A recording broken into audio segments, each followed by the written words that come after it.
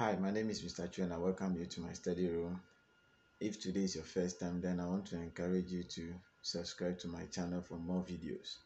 In my last video, we started our study on the nature of roots of a quadratic equation.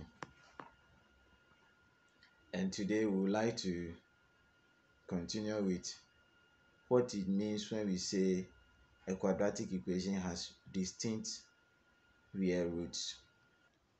Let's go into the study for today. Thank you. Do you remember discriminants? Yes, that is, if you want to call it D, that will be D equals B squared minus 4AC. The part of the formula that is in the square root. Alright, for a quadratic equation to have distinct real roots, this discriminant here should be greater than 0. That is,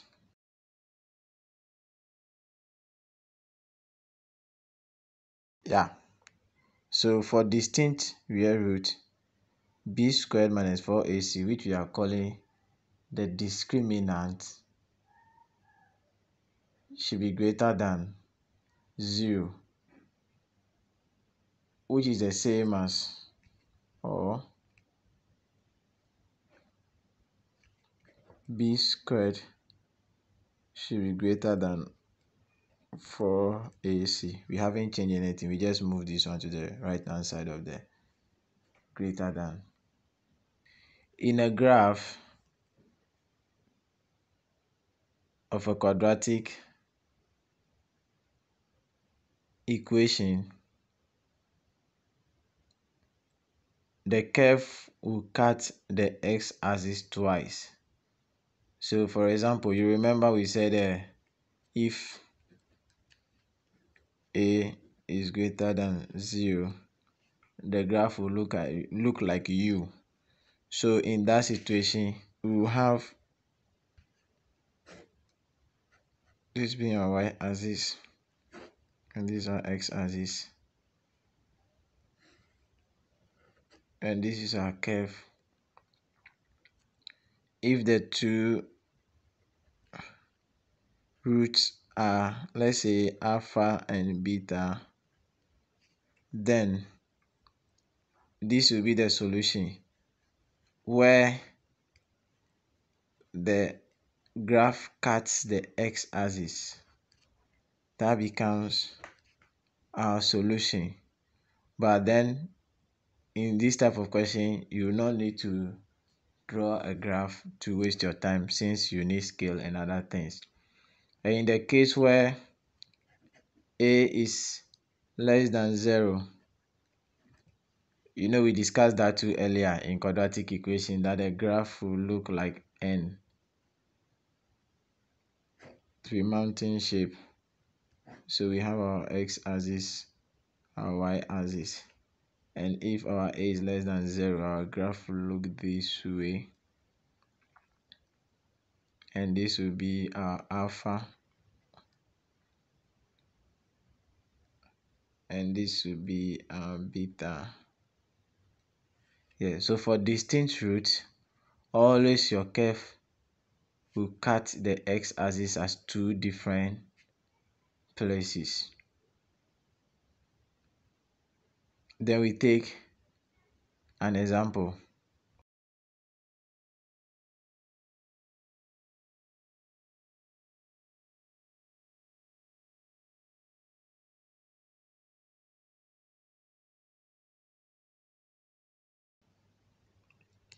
Tell whether or not the equation 2x squared minus 3x minus 1 equals 0 has real and distinct roots. As we know this already, you don't need to go and draw the graph or even solve all the way to get the roots before you can solve. You just have to tell us that for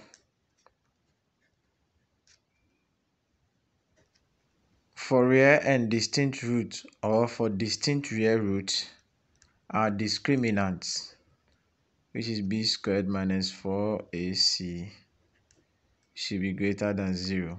That is just what you want to tell us. And from this question, our a is 2, our b is -3, and our c is -1. Now we are just going to test and then we write our answer. So our b is -3 all squared minus 4, our a is 2, our c is -1, and we check.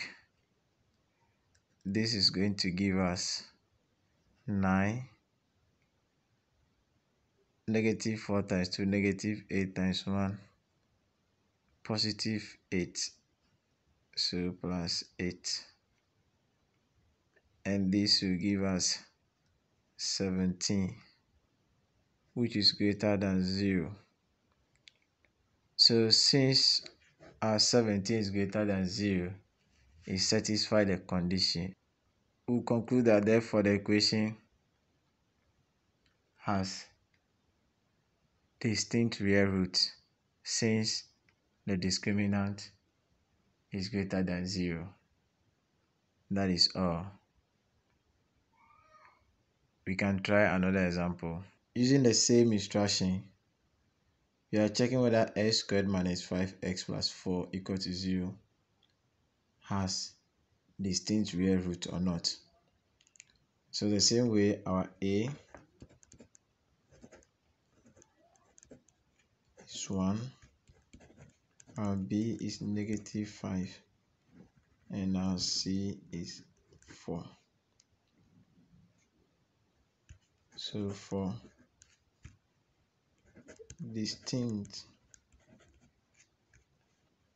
real roots,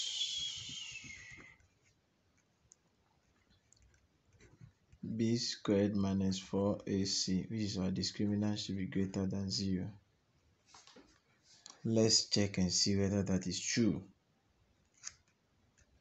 Our b is -5 squared minus 4, our a is 1,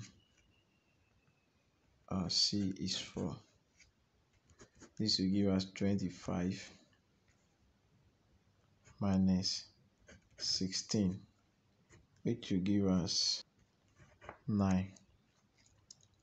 And 9 is greater than 0.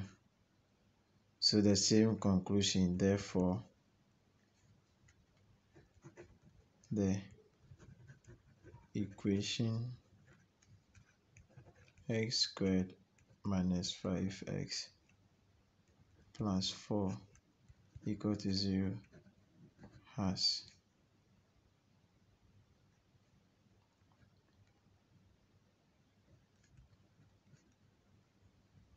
distinct real roots.